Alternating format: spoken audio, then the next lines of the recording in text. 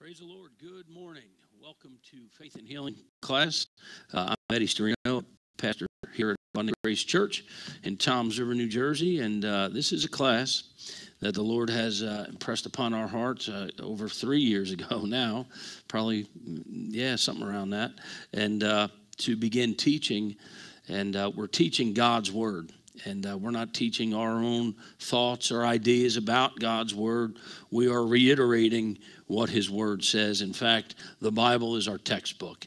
And so we feed our spirits on God's anointed Word, and our faith grows exponentially from it. And faith comes to us by hearing, and not just hearing anything, but hearing from God. And that's why we stress the importance of meditating in God's Word, spending time with Him, and hungering and thirsting for righteousness. And God is certainly not trying to keep things a secret from us. He's kept them hidden for us, but He expects us to get in here and dig some things out. So that's the premise of this class. And if you're tuning in for the first time, we say welcome.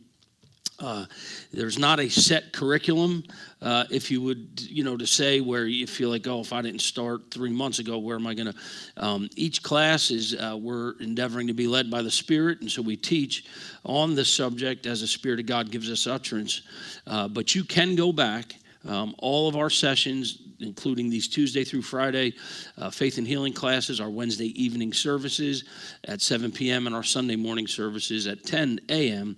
are all recorded. You can obviously view them live, but they are recorded, and they can be found on our YouTube channel, which if you go to our website, abundantgracechurch.com, there's a YouTube link on our homepage. Click on that. It'll direct you to our YouTube channel, and you can go back and view. It's free. It's for your benefit.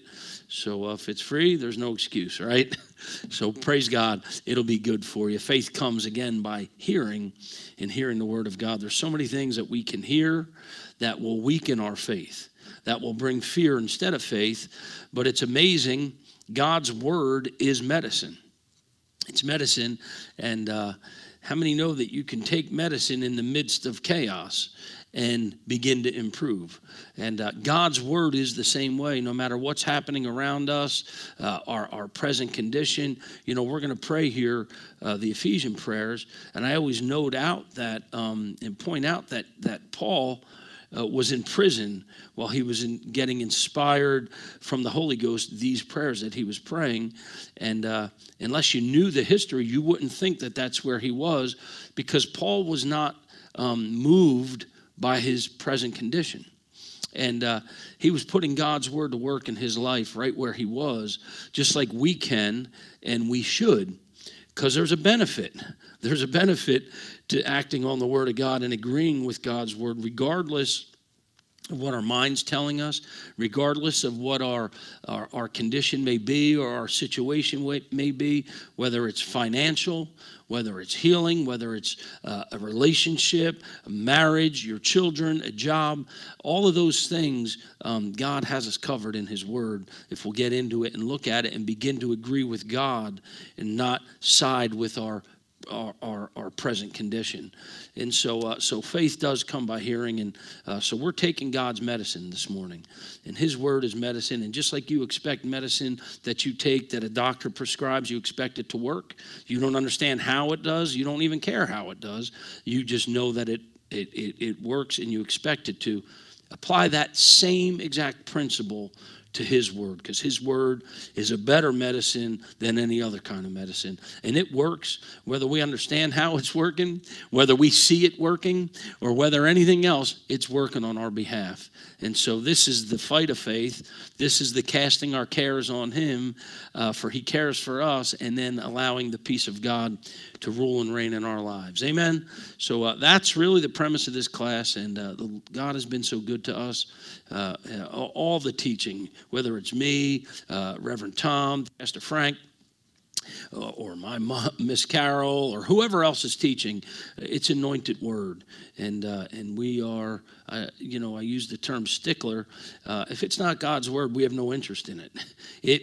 has to be the Word of God. I'm not interested in, and our staff is the same way. They know that we're not interested in opinions or, well, this is what I think, because what we think means nothing. It's what God's Word says and declares, and then it bears witness with our own spirit, and that's truth, and that truth makes us free. So we are so thankful. God has been so good and faithful in honoring His word. So let's go before Him now and join our faith together. Let's release our faith, and I like to break it down into even simpler terms. When we say let's release our faith, that might sound ambiguous, and well, what do we mean? Well, let's put our trust in God. That we all understand. We're going to put our trust in Him, that He's going to speak through me as I open my mouth. I've done my part, but I'm only a messenger of His message.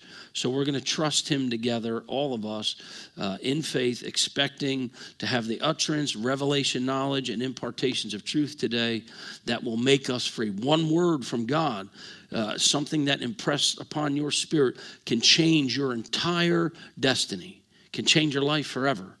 If it's healing, it could change you from thinking that you're going to die to knowing you're going to live, from taking you from poverty to provision.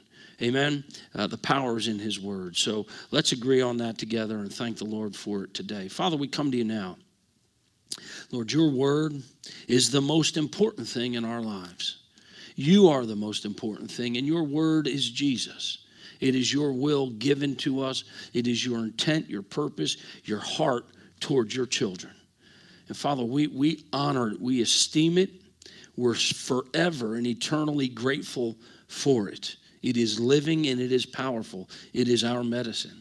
And so as we open it and touch it this morning, all of us who are here in the building, those who are watching us, wherever they may be, we are putting our trust in you, that you are going to speak through my mouth the words that you want spoken. You know what we need to hear today.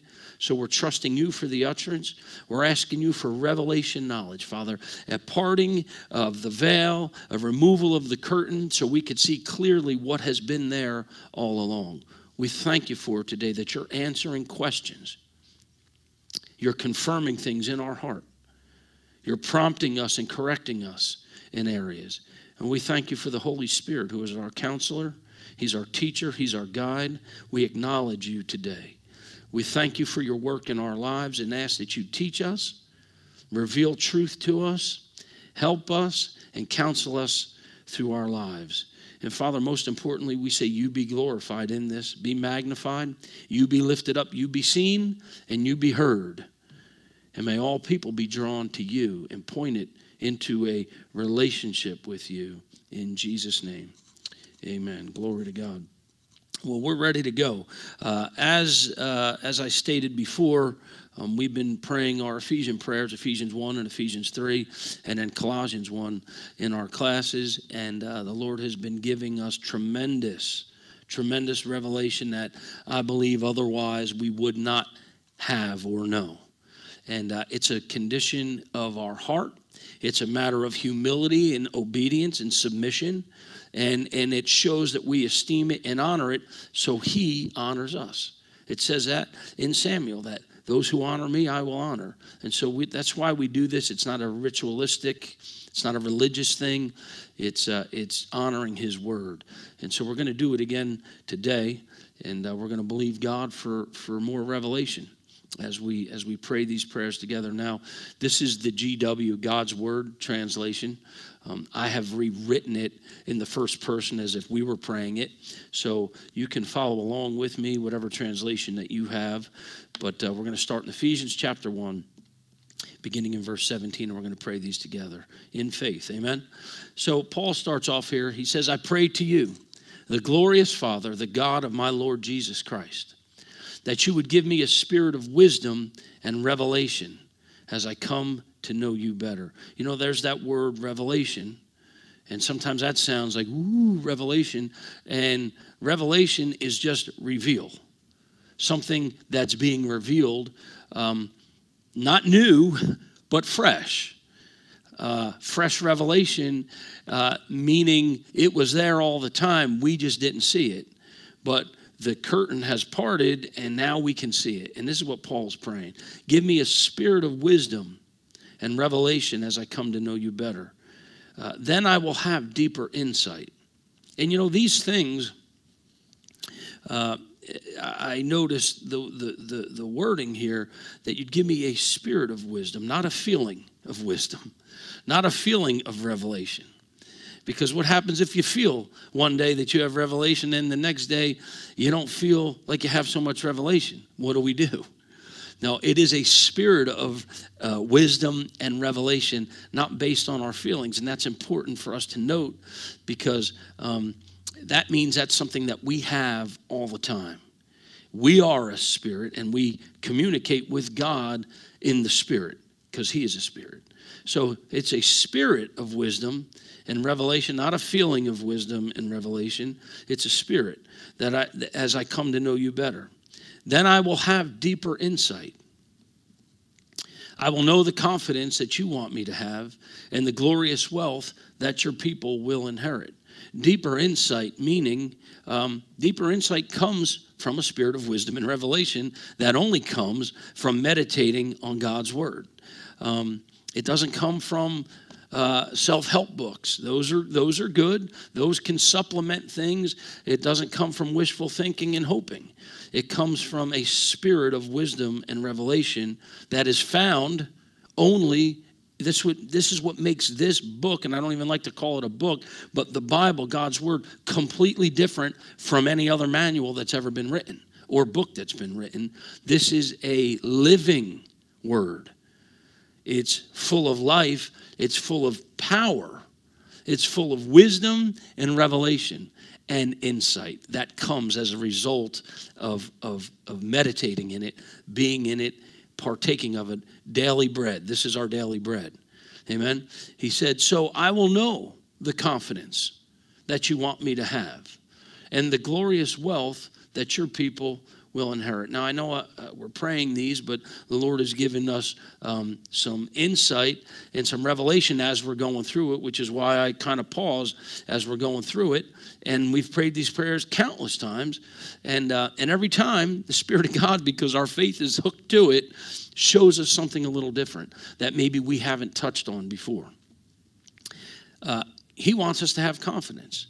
And the only way we're going to know the confidence that he wants us to have is by meditating in his word. This is what Paul is saying here. And again, this doesn't sound like a prayer of desperation. God, get me out of prison. This isn't fair. This is a prayer of consecration to God. And so the confidence, God wants us to be confident that you want me to have the glorious wealth that your people will inherit. I will also know the unlimited greatness of your power. His power is great and it's unlimited. Now, some people, I can hear it, say, well, why isn't he doing anything? Because it's not what he's able to do. It's what we, by faith, because we're meditating in his word and we have deeper insight, what are we able to trust him to do? What are we able to trust he's already done for us, and what can we receive? Is everybody, that's important to know. Because the unlimited greatness of your power, as it works with might and strength for me, a believer. All things are possible for believers. That's you and I. You worked with that same power in Christ when you brought him back to life and gave him the honored position, the one next to you, the Father, on the heavenly throne. Jesus is far above all rulers, authorities, powers, lords, governments, because that's what we know, and all other names that can be named, not only in this present world, but also in the world to come. You have put everything under the control of him regarding the church, and I specify that because people blame God for the destruction that's happening in the world today, and for people killing one another, and for little children dying, and for old people dying, and for the diseases that we know. God is not in control of what goes on in this world that we live in. That is Satan, who is the god of this world, and scriptures tell us plainly that. that he comes to kill, steal, and destroy. But Jesus said, I am come that you might have life, and that you might have it, not just life, but that you might have good, abundant life. So everything is under the control of him regarding the church, us, okay, who have been rescued from the powers of darkness. And then you made Jesus the head of the church, made him the head of everything for the good of the church, the benefit of the church. The church is his body and completes him as he fills everything in every way. Glory to God.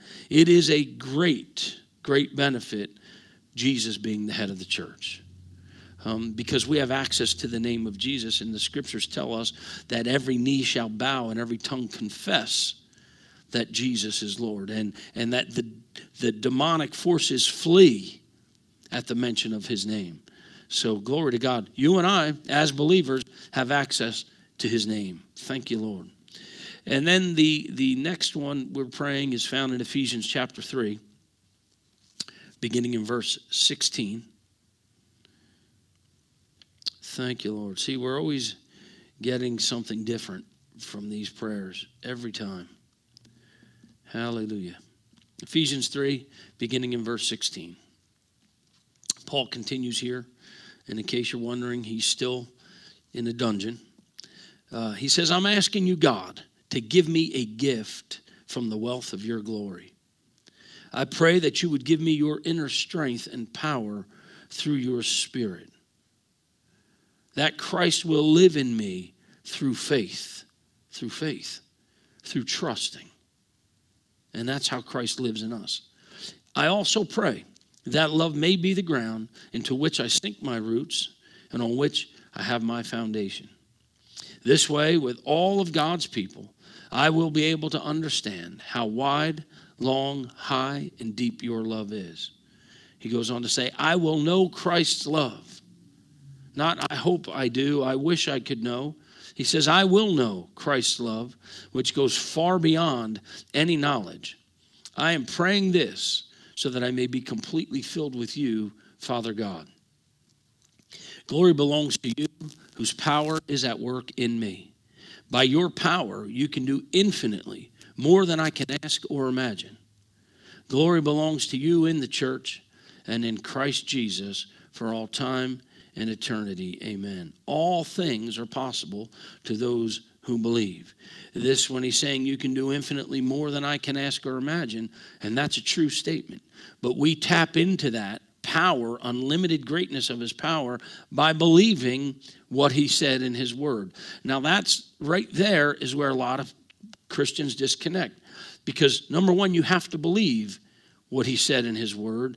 And number two, you have to know what he said in his word. And if you don't know what he said, then it's going to be impossible for you to believe it. But this coming to, see, we have a responsibility, and so many in the church want to leave up to God what he's left up for us to do. And he took care of his end. Glory to God. He's been faithful to us. Jesus makes intercession for us, but we need to get it right. We need to do our part, and our part is spending time in his word, hearing from him, faith coming to us because we're hearing his word, and then stepping out and acting on it, trusting what he says. Amen. And then the last one is Colossians chapter 1. Colossians chapter 1. Beginning in verse 9. Glory to God. Paul says, for this reason, I have not stopped praying about this, or this has been a priority. You know, are there certain things when we think of the Lord or we go before the Lord that you notice in your own life that are always at the forefront of whether you're worshiping or needing something, or this is what Paul's saying here. He has not stopped praying, or this is always the most important thing. And it's shocking to see what the most important thing is in Paul's life, given his current situation. One would think that his priority is to get out of prison. And that is a priority. But it doesn't trump the priority of knowing who God is and being filled with wisdom. And so we're going to see, he says, for this reason, I have not stopped seeking you about this. And it wasn't about anything that he needed. He said, I'm asking you, God, to fill me with an understanding and knowledge of your will. And his will is his word, an understanding of his word, or Jesus, because the will, the word, and Jesus are the same. Fill me with the knowledge, and that's in the scripture as well. I didn't just make that up. John 1:1 talks about that. Fill me with the understanding of your will through every kind of spiritual wisdom and insight. It amazes me that Paul saw that as being so much more important than being able to just get out of prison. I mean, getting out of prison was important too, but he understood that he was not moved by his present condition, that although he was chained, the gospel wasn't. In fact, he said that several times in the epistles. He said, fill me with an understanding of your will, your word. Do you hunger for an understanding of his word? Oh, I hunger for that. A working knowledge and understanding of his word and his will for my life, for this church, for our families. Through every kind of spiritual wisdom and insight. He says, I ask this so that I will live the kind of life that proves that I belong to you. There's the only way that the world is going to know that there is something different about us. Forget the outward, because it's an inward work. And if the heart of the tree is good, then the fruit on the tree will be good, right? The only way the world is going to see that we serve a good God and that we belong to him is by the fruit that we bear. But that starts inside. Healing for our bodies starts inside before it ever manifests to the outside. And you know, you may have heard the term, that's just like putting a Band-Aid on it. All that's doing is putting a Band-Aid on it. And there's truth to that. The heart is what needs to be adjusted. And faith is of the heart. And your heart will begin to agree with God when you begin to study and honor God and put his word first. And then there's proof that I belong to him. You'll have a joy about you. You'll be well. You'll be supplied. Those things will be happening. You know, in Proverbs chapter 18, I don't know if it's 18 or 4:18 or 18:4. I don't know. But it says the path of the just gets brighter and brighter, brighter and brighter into the full sun of the noonday. But the path of the wicked is dark. It's troublesome, and they don't know what they're stumbling over.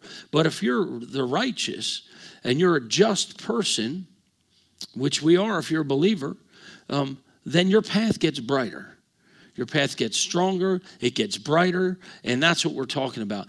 This is why he says, fill me with every kind of spiritual wisdom and insight. I'm asking this so that I will live the kind of life that proves that I belong to you.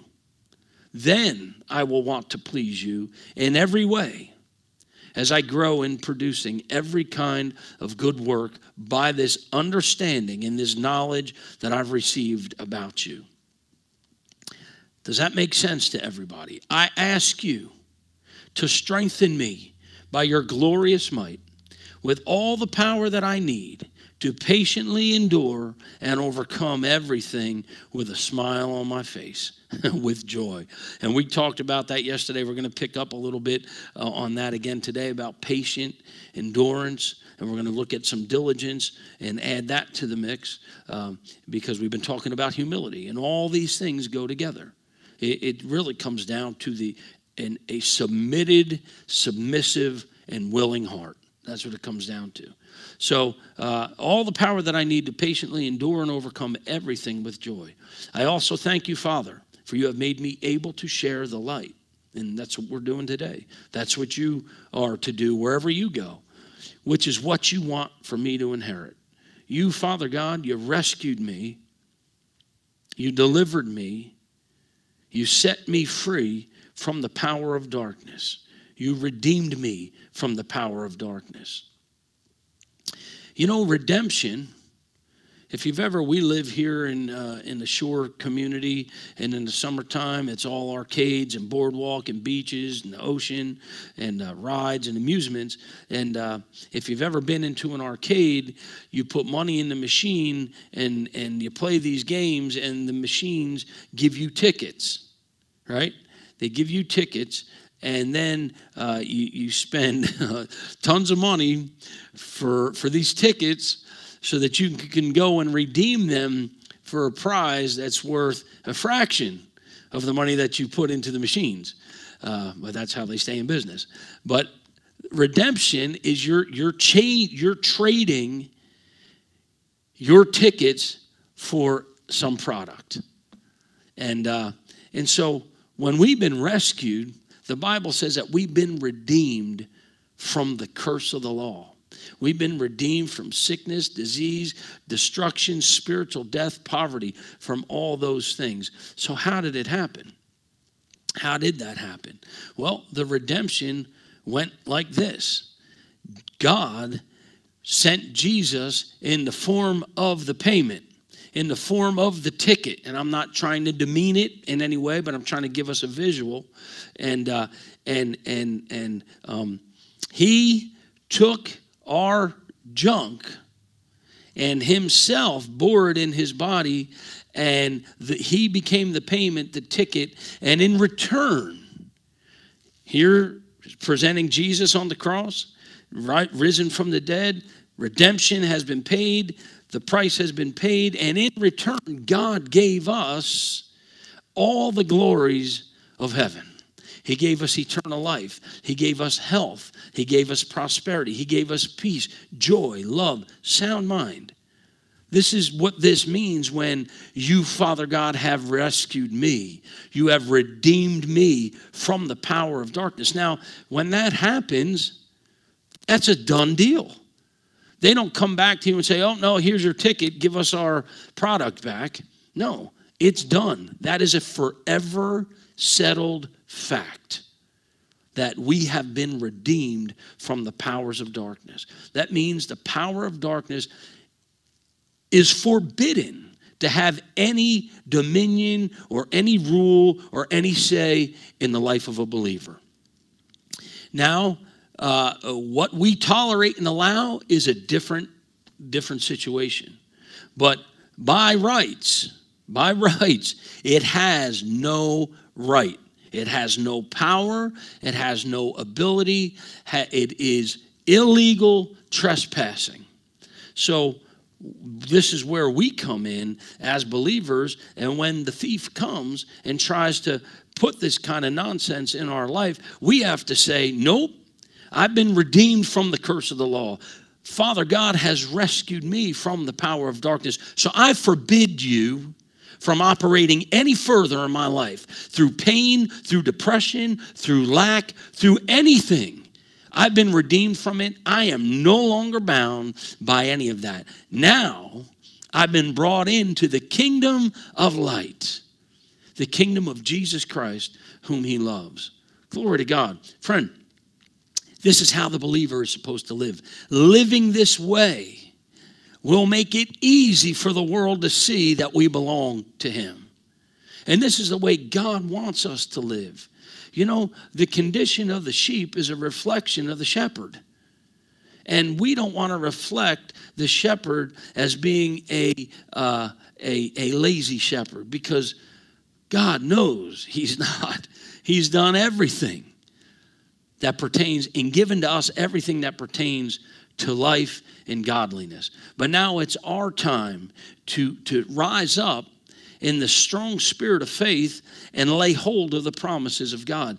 Claim these things on our life. Speak it out of our mouths. Refrain from saying anything that's contradictory to that. And when we do these things, his word never returns void, but it accomplishes what it's been sent forth to do. Amen. Father, thank you so much for your word today. These prayers have helped us immensely, tremendously, Father. We want to do it your way. I thank you, Lord, that your anointing is here now and it's working in the lives of all those who are hearing, for they have ears to hear and hearts to receive. I thank you for it, Lord. I thank you for it. Praise God. Well, let's get into this. We've been, and I'm not going to go back and read it again for time's sake, but we were looking at the subject of great faith and how Jesus marveled 2 times in the New Testament about a person's or 2 people's faith. And it was the Canaanite, the Syrophoenician woman who was not a Jew by heritage, and the centurion servant who was also not a part of the inheritance and the heritage of the Jewish people. But yet those were the 2 that Jesus marveled and actually made a point of saying, I've never seen faith like this. Great is your faith. And the key ingredient that we have seen through study and through looking at this and through the master himself and how he conducted himself was humility, great humility. And our faith being tried and tested and still remaining humble and true and agreeing with God and submitted and submissive to God. And so we saw that even with the centurion servant, who's a man of, you don't become a centurion by being a lazy bum and irresponsible, especially in the Roman army. So he was a man of means and power, and he understood that. But he also knew that he was under authority as well. And he yielded to the power of the master, Jesus, and through an act of humility, and Jesus marveled at it, and his servant was made whole. The same situation occurred with the Syrophoenician woman. She yielded to the power of who Jesus was. She humbled herself, even though she was told that none of these blessings belonged to her. And it's not for her. And why would he give what belongs to the children? Why would he give it to dogs? You know, not that he was calling her referring to her as a dog, but a dog is a companion, and in the grand scheme of things, human life is trumps a dog's life. And so that was the illustration that he was using. And he says, I'm not giving to you. Why would I give the children's bread to the dogs? And she said, yes, sir, you're right about that. But she said, but even, and here's submission, not arguing, but here's yielding. Even the dogs get to eat the crumbs from their master's table. And he marveled at that. And he said, woman, your faith is great. You have a heart of humility. And in doing so, the woman's daughter was delivered from demonic oppression and possession. But the point of all that was humility. So we got on that subject. Then yesterday, and of course, that doesn't mean we're done, close the book on it. We have just scratched the surface on humility. We should be praying every day, God, keep your finger on areas of my life that I need to humble myself in. And he'll show it to you. And he's gracious. He doesn't do it all at one time because we'd get overwhelmed with that. But little at a time, you'll start to notice things. And an act of humility is saying, God, you're right, I'm sorry, forgive me. Or saying to somebody else, you're right, I'm sorry, forgive me. That's humility. But then yesterday we began to speak on the subject of patience and how patient, through faith and patience, we see that Abraham obtained the promises. Now, we talked about patience yesterday, and we had some scriptures that we were looking at in Hebrews chapter 6 and then in Hebrews chapter 10.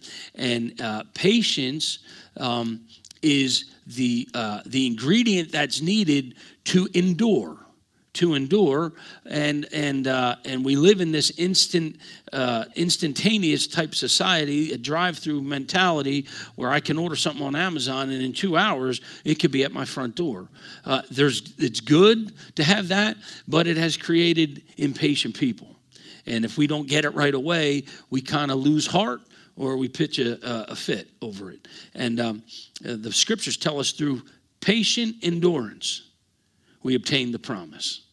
And patience means long suffering, forbearance, sticking to it even when you're tempted to give up. And this is where this other word that we're going to look at a little bit today, the word diligence, comes in. Diligence is painstaking effort. Now, if you've missed some of these so far, I would encourage you, go back, like I said, go to our YouTube channel, and you can listen to these again. Because if you've been believing God, now is not the time to stop believing him. It's through patient endurance that we obtain the promise. And you're closer today than you were yesterday. So gird yourself up, gird up your mind, and begin to declare what God's word says in the face of what your situation's saying. If it's differently or contradictory, you say, no, I forbid that. I am nothing but healed because himself took mine. And if he took it, then that means I can't have it either. If he took it, we both don't have it. He has it. And you begin to declare what God's word says. But through perseverance, through forbearance, through long suffering, through sticking with it, you will obtain the manifestation. You already believe you receive it, but you will obtain the manifestation, the here and now of what you believe God for. Does everybody agree with that? That is what God, that's the principle that God has used. And then we looked at 2 Peter chapter 3. We left off with that in verse 8 and 9. And I used this example that God operates the same way. He's not telling us to do something that he doesn't live and do and practice. And 2 Peter 3, 8 and 9 says, dear friends, don't overlook this one fact. With the Lord, one day is like 1,000 years, because I imagine the people were complaining about things. Right? And we've all been tempted to complain, and maybe we've yielded to it. Why is it taking so long? What's going on? And Peter says, don't overlook this one fact. With the Lord, one day is like 1,000 years, and 1,000 years like one day. So the things that we may have released faith for is probably only 5 minutes ago, God's time. And that'll help us to realize, I shouldn't be so impatient. It's only been 5 minutes to God. So if someone got impatient with you, if they asked you something and you didn't respond or give it to them in 5 minutes, wouldn't you be like, dude, relax. You just asked me 5 minutes ago. Give me at least an hour. And an hour, that's a long wait in God's time, right, for us. So the Lord is like 1,000 years, and 1,000 years is like one day. Verse 9, this is how God operates. The Lord does not delay his promise or does not withhold his promise. He's not slack concerning his promises, as some understand the term delay. Well, what's holding it up? Well, there's a problem, and they misplaced the formula. And that's not the issue. God has not misplaced the formula for his promises coming to pass, as some understand it. But he is patient with us. There's the word patient. Do you know what that means? He suffers long on our behalf, like we should suffer long on the behalf of others, which is the ultimate sign of humility. It's the ultimate act of love. He, is patient with us. And here's why. He's forbearing long for us, because he does not want any person to perish. It is his will that every human being receive repentance and make it to heaven. That is his goal. That's been his desire from the beginning. So his forbearance is waiting so that every person on the planet has an opportunity to hear and to repent. Glory to God. So for us to wait a little bit is not a big deal, because it's like having money in the bank. It's as good as done as far as I'm concerned. And in the meantime, we rejoice. We stir ourselves up. We live in the blessing. We walk in it. We speak to our circumstances. We don't allow our circumstances to dictate to us. And so there was the recap on that. But diligence, I want to read just a couple scriptures in Proverbs about diligence. Now, I've taught on Sunday mornings about being diligent, a diligent heart. And the word diligent means painstaking effort, which is a lot different than being casual about something and just giving it a try. Well, I've heard people say, well, I'll try believe in God. Well, don't waste your time. It's painstaking effort. It is patient, long-bearing, forbearance, and long-suffering. And that's called the fight of faith. Now we understand why God used the term fight, because it is a fight. Who are we fighting? Not flesh and blood. We're fighting the spirit that would try to deter us, our minds, from yielding to lies and temptations and deception. That's what we're fighting. But diligence is a matter of the heart. And a diligent heart always produces good. Always produces good. This is what God's word has to say about diligence. And again, diligence is painstaking effort. It is not the easy road. It's not the drive-through. It is the long haul. It is the I'm in it to win it, and I will stay with it till I have it. That's what diligence is. So Proverbs chapter 12 and verse 24 says this: the hand of the diligent will rule. The hand of the person that puts in painstaking effort will rule. But the lazy man who wants to drive through will be put to forced labor.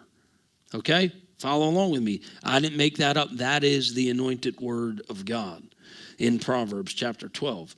Then Proverbs chapter 13 in verse 4 says, the soul of a lazy person desires, always I want, and has nothing.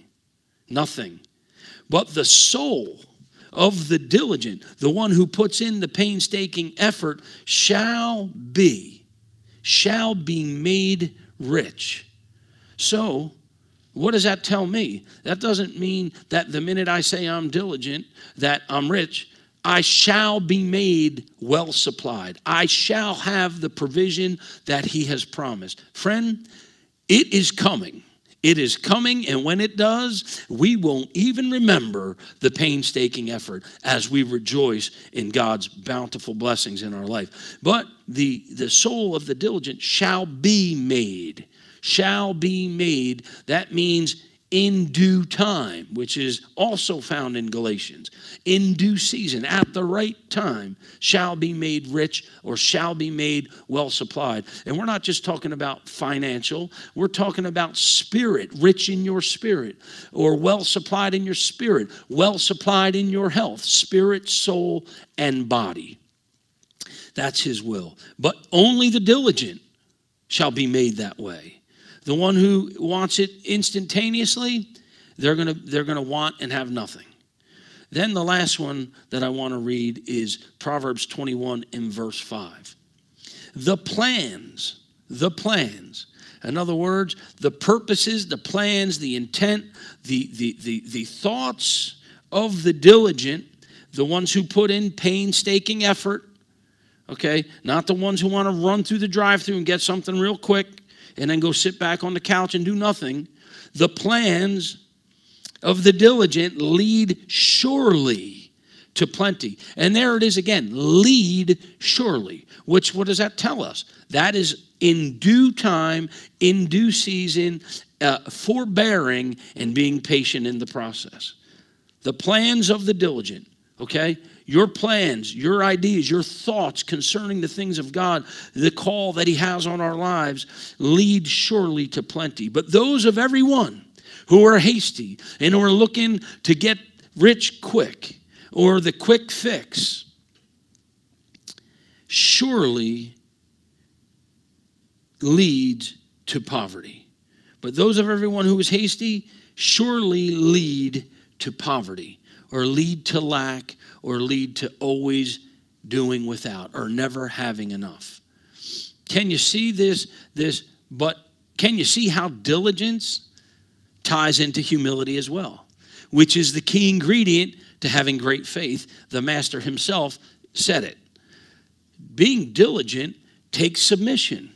When everything in your heart and your mind is telling you this isn't working, I'm tired of doing this, we have to get to the scriptures and say, I will not grow weary in well-doing. For in due season, I will reap if I faint not. That's painstaking effort, but that's also humility. That's submitting to God's word when your flesh is screaming out for a quick fix, something different. And the enemy will be there to accommodate those feelings. But see, we live by faith. We walk by faith, not by our feelings, not by the five physical senses, not by sight or what we feel, but we walk by faith. And you know what? He's praying, like he said to the disciples and to Peter, he's praying that our faith not fail. And our faith will not fail because it's his faith. And if we'll stay with it and keep claiming the promise and acting like we already have it and always agreeing with God, it won't be long. And we will be walking in the full manifestation of that promise. Amen. I hope this has been an encouragement to you today. Submit your heart to God. Resist the devil, and he will flee. Keep the switch of faith turned on, for your best days are yet to come. God bless you. We love you. Thank you for being part today. Remember, we have our women's meeting tonight, Abundant Grace Church women's meeting every Thursday at 6 p.m. So if you're in the area, Toms River, New Jersey, come on out and visit with us.